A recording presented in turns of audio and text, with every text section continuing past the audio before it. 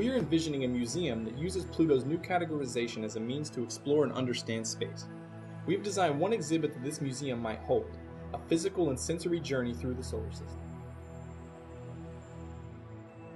We observed a great deal about the design of exhibits and how people interact with them. We compiled a short list of common themes to keep in mind as we design. Exhibits must work. Museum exhibits that fall into disrepair don't get used, and therefore they should be designed to be as sustainable as possible. Small actions should result in big results.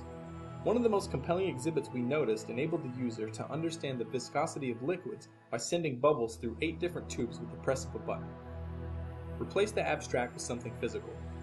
The viscosity exhibit also provided another insight by replacing the abstract concept of viscosity with physical tubes holding different liquids.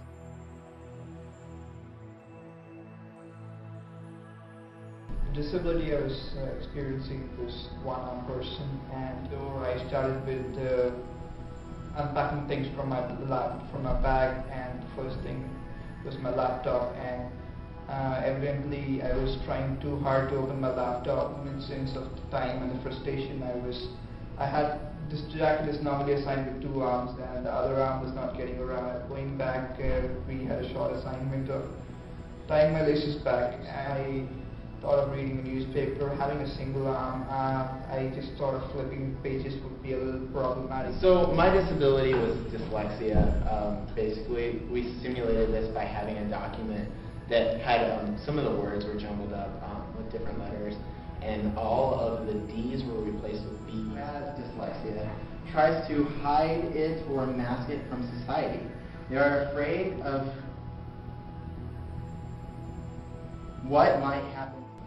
And there were many words that I actually got wrong, which left me frustrated and confused, and it made it hard to continue reading in front of even peers. Okay, so for my disability experience, what James ended up concocting for me was to do a Photoshop tutorial that I would read, while at the same time listening to a separate tutorial going on in my ear at the same time. If I got distracted, if James would try to talk to me while this was going on, and I'm trying to focus on what I'm reading and hearing this the other tutorial in my ear. Varun talks to me, I get an instant message. We identified several common threads to understanding accessible design. People are naturally adaptable. There's no need to include lots of extra accessibility features. These are both unnecessary and possibly insulting. Persons with disabilities may be more aware of their public presence. The design should never call attention to these disabilities or make anyone feel any different. Text should be minimal in usage and simple in nature. This will make the design more accessible for not only persons with cognitive and vision disabilities, but also for children. Persons with disabilities experience things differently. What this tells us is that there should be multiple levels of sensory and cognitive access to the design. Moving on past our research and into our concept, we wanted to focus on creating an immersive environment. At first we took inspiration from scenes in the movie What Dreams May Come, where the main character experiences a painting from the inside. We became curious about how being physically immersed in an abstract idea could be applied to other topics. We wanted an overall theme for the museum our interaction would be in, and we decided upon the theme of why is Pluto not a planet? Some of these concepts included a large room where museum goers could walk along celestial paths, an activity where patrons could map solar system distances to familiar distances, a ride that takes a space shuttle journey throughout the solar system, a vertical or inclined physical exhibit to convey distance, and experiencing the different environments on different planets. For our exhibit, we wanted to focus on helping museum goers understand the relative distances of the planets from the Sun and between each other. With such massive distances in space, we felt that it's not enough to just see or hear them, but to feel them. The challenge for us became, how can we make someone feel the structure of the solar system? The concept we chose to go with uses a long hallway as a metaphor for the structure of the solar system. In this hallway, museum goers can take a journey through space, feeling the distance through physically moving through our solar system and viewing it from 2 very different perspectives. The initial perspective is from the inner planets, whose relationships to each other are that of a close-knit family, where distances are relatively close, the environment is warm and bright, and the farthest object can barely even be seen. We use astronomical units, the standard unit of measure in the solar system, to help patrons conceptualize their progress. Upon reaching the outer planets, where the relationships between them are more like that of distant cousins, The space is much more vast, and patrons must walk a substantial distance between the planets, especially compared to the inner planets. The hallway will be much darker and cooler compared to the beginning, and when the patron reaches the end of the hallway and looks back, he or she will be able to see the entire journey from the outer planet perspective. For our first prototype, we used a dark, non-linear hallway, using glow-in-the-dark planets and a narrator. Past it, we end up at Earth. Can you guess how many AU Earth is? 1. Exactly. All right, we understand AU. The vastness was conveyed well, especially through the use of temperature and darkness.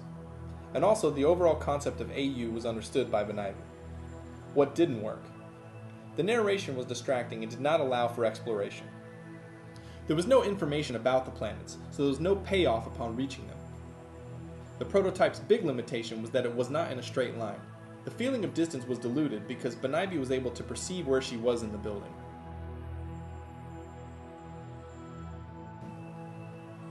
We addressed some of these shortcomings in our second prototype.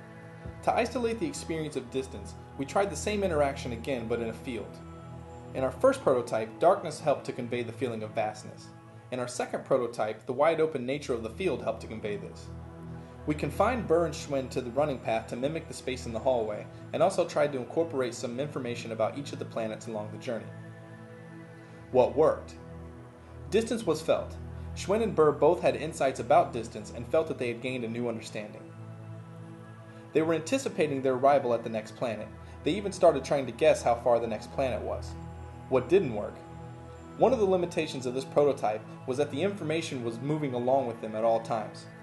Although appreciated, this information was largely ignored and still seemed to be like a narration of sorts. There was still no payoff upon reaching the planet other than discovering the astronomical units.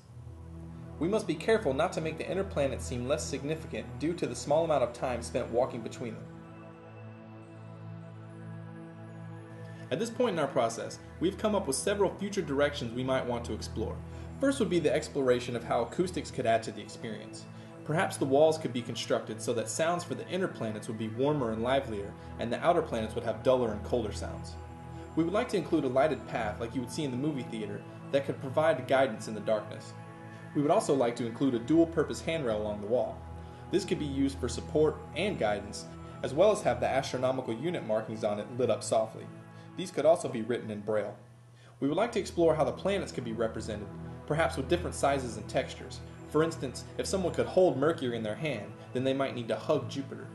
We also need to consider deliberate design of the texts.